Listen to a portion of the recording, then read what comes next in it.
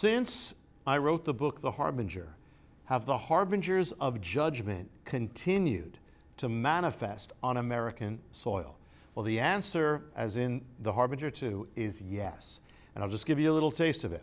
One of the 9 harbingers was this tree that appeared on ground zero.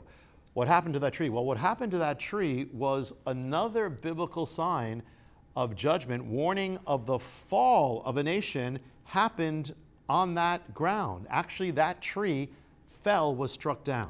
Another one involves actually one of the recent presidents of the United States, who actually inscribed some words on a wall in New York City, and the words he inscribed were echoing the same words that the leaders of ancient Israel issued that led to judgment. So it's words that sealed the judgment of a nation.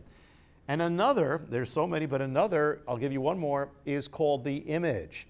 And that is an image appeared in this city. It was a colossal image. I'll just tell you, it's the image of a being over the city that was warning that if the nation doesn't come back and the city doesn't come back, then there is coming calamity and destruction. So the harbingers have continued in all this time, and we need to heed the warning.